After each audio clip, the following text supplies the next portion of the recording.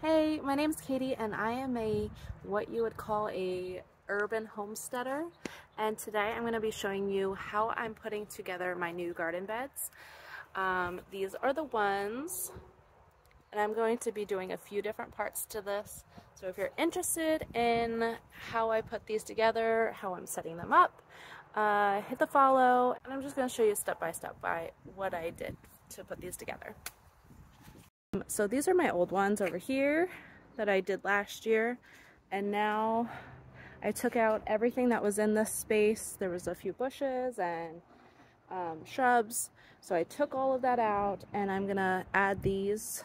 I have two more to place on top of here, and then first these are actually untreated pre-made beds. They come with these hinges here, and then it has like a lip so it stays on there. And so I got 10 of these beds. I'm gonna stack them 2 high, and right now I'm in the process of putting oil on them so that they hold up better. And what I'm doing, I'm in the shade. All right. So I'll show you the mix that I make. It's not very hard at all. So I just have a little cup here, and then just pour oil in. I'll just finish it off. There's that. I'm just using regular vegetable oil. And then I'm using peppermint essential oils, and I'll put maybe like 10 or 15 drops in there. Okay, so the measurements for these 2 oils don't need to be exact. The reason we're putting in the essential oils is so that it smells nice. Okay, so once that's done, you just stir, kind of give it a mix, and then you just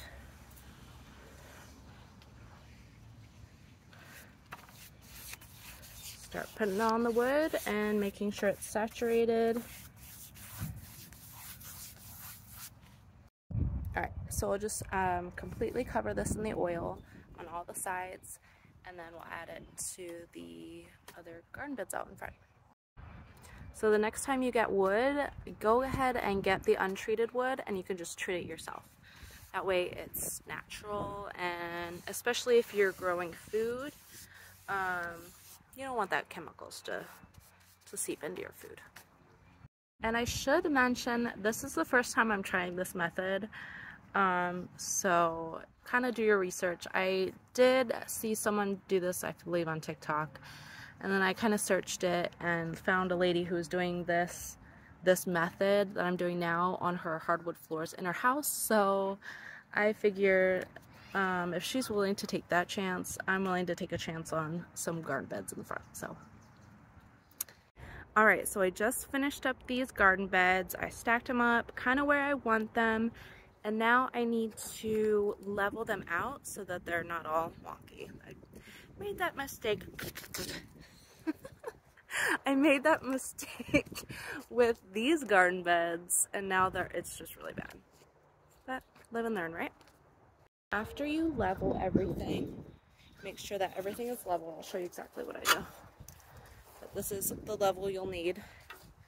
Go across this way and across this way. Make sure that's level. Then you'll go on all the corners like this, all the way around, so that you know that everything is level. Okay, and then when you go to the next one, the next garden bed, you'll want to go across both garden beds like that to make sure that those are level.